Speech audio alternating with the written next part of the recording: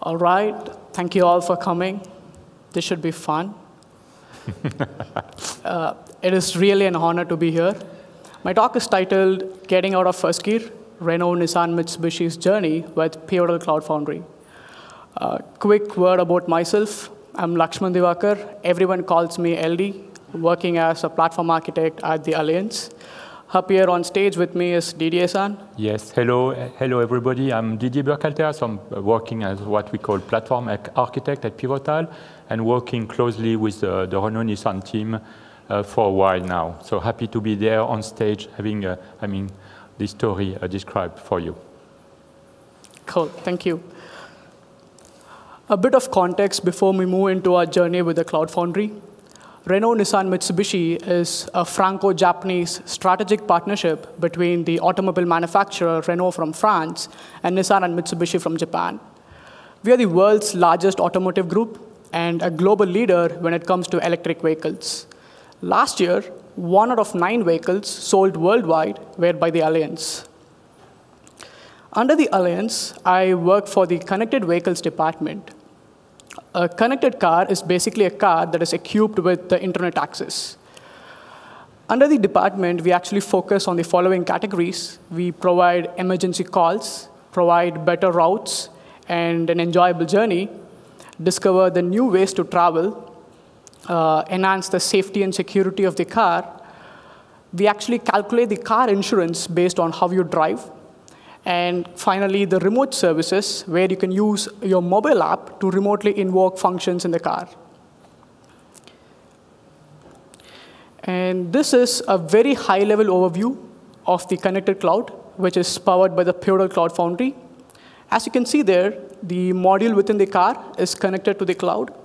And all the 3 companies of the Alliance consume this cloud, and also its B2B partners, and the backend applications of the mobile app, and various other interesting applications are deployed on this connected cloud. Here are some of the production applications that are running on the Cloud Foundry. On the left is a Nissan Leaf, which is the best-selling electric car. And on the top right is a mobile app, which makes it easy to remotely start your car or other vehicle functions, like turning on your air condition, checking the battery status. We also have an Alexa skill that allows you to use your voice to remotely invoke functions in your car. At the R&M Alliance, we have been running Pivotal Cloud Foundry for about 1.5 years now. People here would have heard about the 2-pizza team rule by Jeff Bezos. Any team that is solving a problem should be fed by 2 pizzas at the lunch. That is about 6 to 8 people in a team. Having said, we are a 1.5 pizza team. My colleagues, my manager, Fukuda-san, and Lotfi are here in the room. And we're actually split into 2 regions, Paris and Tokyo. And we still have room for awesome people. We have 7 foundations that span across 3 regions in the world. And we have 100+ developers that innovate on the platform. And a bunch of applications related to connected services are deployed. But all these 1.5 years were not as easy as it looks. There were days where we would walk in and look at each other and say, what were we thinking? So this is a compilation of lessons we learned in running Pivotal Cloud Foundry. So this will be useful for people who are looking to start on Cloud Foundry or people who might already be running Cloud Foundry. And today, I present to you our journey with the Cloud Foundry. We know that the Cloud Foundry community is obsessed with this 12-factor app. And Didier-san here on the stage came up with this idea that let's explain the journey in 12 steps. And being in the car industry, I thought, let's explain these 12 steps as the road trip. Like every journey, we also face the hardships, and I've represented these hardships as rocks here so that you don't have to repeat it. And with that, I hand over it to the Didier-san. OK, thanks LD-san. So first step is the discovery phase. So the team started, I would say, 2 years ago, and having no team, having no platform. So the head of the team at this time had to choose a partner that is being able to help this new team to build this platform. So having a partner that has a worldwide coverage and having also an expertise and references in the automotive market. So it's still pivotal, and also to bring this market to life, there is some criteria that the solution chosen at this time have to provide. It's a polyglot platform. So polyglot means providing the capacity to run on multiple clouds, so major clouds, so major IaaS like AWS, GCP, or Azure. Having the capacity to provide liberty to developers with multiple type of languages, what we call having the support with build packs, and also with the fact that the Cloud Foundry is an open source solution and providing multiple layers of abstraction, not having this kind of vendor locking constraints.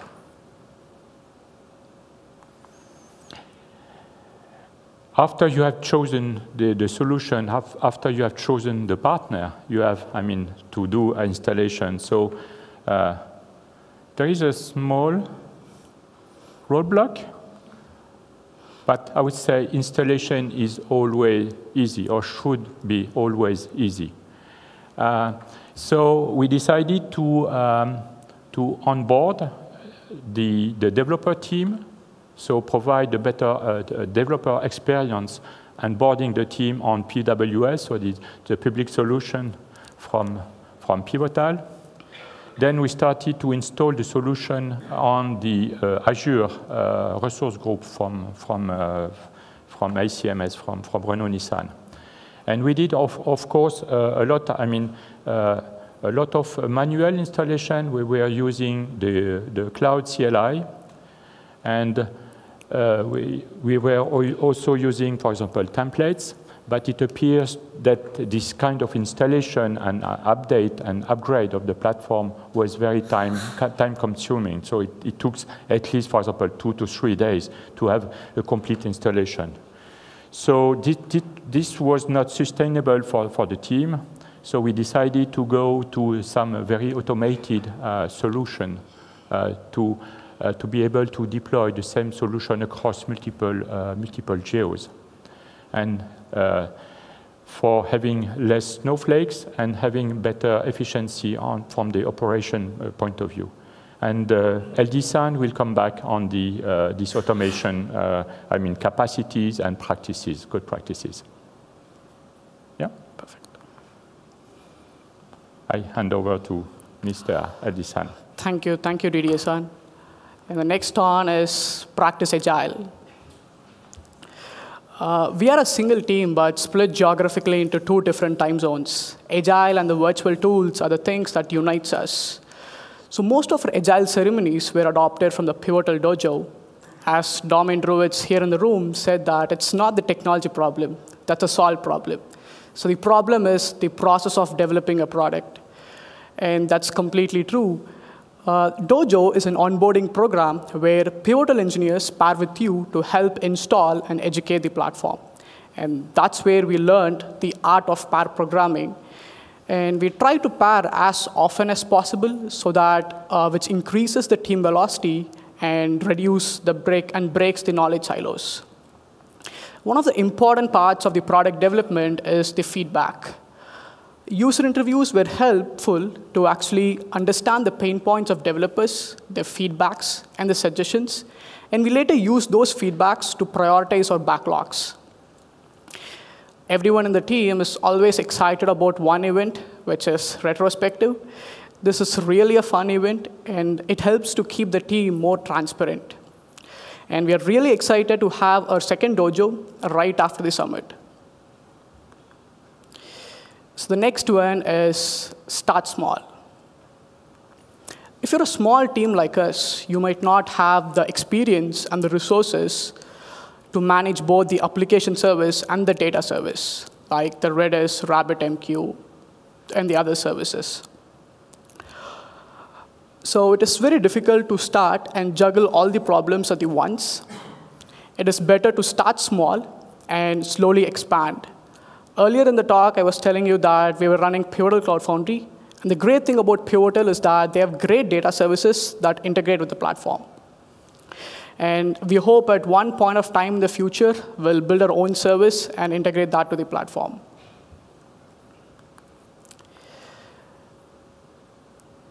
The open. Even before we had our stable platform, we actually introduced Pivotal Web Services to the developers. The Connected Service Department is a brand new under the Alliance. And once that we have decided to use Cloud Foundry, we actually introduced Pivotal Web Service to the developers. While the developers get accustomed to the Cloud Foundry environment, we were working on and building our own foundation. This was a pretty good move, as we took around 1 to 2 months to bootstrap our own foundation and onboard the developers. And this concept applies same to the new data service. When developers request you a new data service, try to deploy a minimum viable version of that. Allow the developers to play with it and collect weekly or bi-weekly feedbacks, and use those feedbacks to prioritize the features and improve it. Trust me, this really saves time, both for platform operators and the developers. Bridging the gap. This was a hard lesson. So we soon realized that developers were not completely leveraging the platform and the services. And we found that updating the documentation is not solving the problem. So we tried to organize some meetings where some developers showed up, but many didn't because they had different priorities. And we tried to organize something called Lunch and Learn, where we offered free lunch to encourage attendance and involvement. To the surprise, many attendees turned out when compared to the previous meetings. In fact, this was introduced as part of the dojo, and from that, we try to organize at least one lunch and learn per month, where we actually discuss about the platform updates and do some demos. And earlier in the talk, I told you that we were a small team, and developers were expanding rapidly. New teams like integration and testing started to appear, and they used Cloud Foundry, but many didn't know the team behind the platform. So that was the time we decided to brand our own team. This happened at the dojo, and everyone came up with interesting names. But finally, we settled with Kinjab, which means that Chameleon, which is our cloud platform, and all the platform engineers are considered as ninjas, and that's why we have Kinjab. So we started wearing T-shirts like this and changing our logos in the Slack. So people started noticing us. So they were asking, what is this Kinja? What is this new swag? So we definitely got some traction there. And moving on to the communication. Communication in enterprise is terrible, isn't it? So Slack is the main mode of communication, which is very quick and efficient to answer the questions. So we had our own Slack channels where developers post the questions, and we try to answer as fast as possible. And moving on to the next one, automate the platform. This is my favorite topic. When it comes to the platform, we need to completely remove all the manual tasks and make it 100% automated. The sequence starts at the Pivotal network. Any updates or patches comes to the Pivotal network, which triggers the whole update. Initially, the update is applied to the Sandbox Foundation, which is in the Europe, and our automated smoke test kicks in, and which tests the complete platform. And if the smoke test passes, it is then applied to the staging foundations, which is in different regions.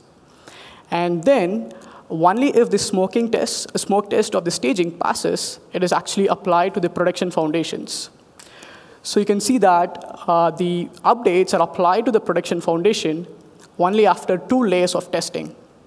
So this makes sure that the updates does not break the foundation. And this is the success scenario. And what happens when it fails? So it fails. So there is something wrong in the pipeline. And have you been drinking? Heck, no. No, we don't drink at Japan. So there comes the platform operator. I wish I'm that cool like the guy over there, but that's not me. And this is me. And I go fix the pipeline, and the cycle continues. And this whole automation is powered by Concourse. We make sure that the patches are applied to all our foundations within a day or two.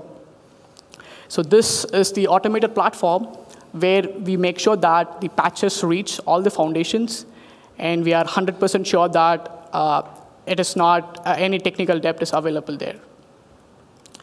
And moving on to the next one, eliminating the toil. This is becoming a buzzword in the SRE world. According to the Google SRE book, toil is some work that you do more than 3 to 4 times, or the work that takes hours and hours of your day. In the Cloud Foundry, I think we have some toil, like adding and removing a user, managing the orgs, and the spaces. You would be really working on a special feature in the platform, and you'll be bugged by the developers asking you to add them to a specific space and a specific org. That was really frustrating. And we came across this tool called CF Management, which automates this toil with the help of Concourse and a Git repository. And this not only automates the toil, but we also have a single source of truth about the orgs, spaces, and the developers underneath them. Moving on to the next one, which is harden and secure. Every enterprise has a big security team. Even we had that. So before you launch an application, you have to pass the security test. So did we, and the security team analyzed the platform, did some penetration testing, and created a bunch of tickets related to the security policies of the platform. Going through the tickets and sending messages back and forth was not efficient, and this was actually delaying the release date. So we realized that this setup was not working anymore, and we tried to create a virtual platform team with a security expert, where the security expert pairs with the platform engineers to actually increase and enforce the security to the platform. And this virtual platform team setup was way better than the previous setup. And one good takeaway is that try to involve the security team as early as possible so that you can enforce all the security policies right from the start. And the next one is testing. We know that the Cloud Foundry comes with a default smoke test. We make sure that we run those smoke tests after every updates. Even though the smoke tests were successful, we were getting complaints from the developers that they were not able to connect to a particular service or the application could not restart. So when we looked into the issue, we actually found that the developers were trying to connect to the service in a different way that the smoke tests were not covering. For example, they were trying to connect to a Redis application with HTTPS, but the smoke test was covering only the HTTP one. So we soon realized that, and we looked into the application architecture and tried to come up with our own smoke test. And we make sure that we ran the smoke test after every update. And writing the smoke test also helped us to understand the application architecture and give feedback to the developers regarding the 12-factor app and other different policies. And the next job was we were given the task to come up with the SLIs and SLOs for the platform. We know that the Cloud Foundry is pretty robust when it is deployed in the high availability mode, but we really need to test it before we come up with a value for the SLIs and SLOs. And we devised a chaos monkey script which randomly destroys a VM. And this chaos monkey was really helpful to understand the networking bottlenecks that we had and some of the VM performance issues, which we later rectified it. So I highly recommend you to actually do a chaos monkey test if you want to ensure the reliability of the platform. And the next one is monitoring and alerting.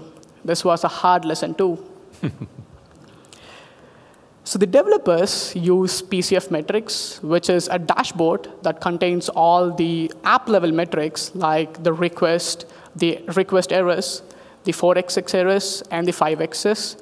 They also have zipkins, which were telling them the latency between the microservices, which were very helpful for them to improve the architecture. And the platform operators, us, we use the PCF Health Watch, which is an opinionated dashboard containing all the key performance indicators of a platform. And these contain metrics like the Canary app and the CF push and about the Bosch jobs. Since the whole department was actually using the Slack, we both use Slack for alerting. So earlier I told you that we had 7 foundations, and there were about 100 KPIs for each foundation. And we started setting up the alerts for all the foundations. And we soon realized that most of the alerts were actually solved by the Bosch self-healing capability. So we were paged by all the alerts, and we soon lost the interest in actually looking at each alerts and solving that. And then we found out that we need to monitor only very critical alerts, like the Canary app, whether you can actually CF push, and whether the apps manager or ops manager is up. So that's why I've quoted that less is more. And then moving on to the final one, which is extend and scale. So this is a geographical representation of our present regions. So right now we are in Japan, France, and also in the US. In the near future and in the future, we are planning to expand to different other countries like Russia, India, China. In order to scale rapidly, we need more awesome people, so we are hiring. If you're interested, please feel free to talk with me after the talk, or my colleagues who is actually in the room. You can also DM me in the Twitter. With that, thank you so much.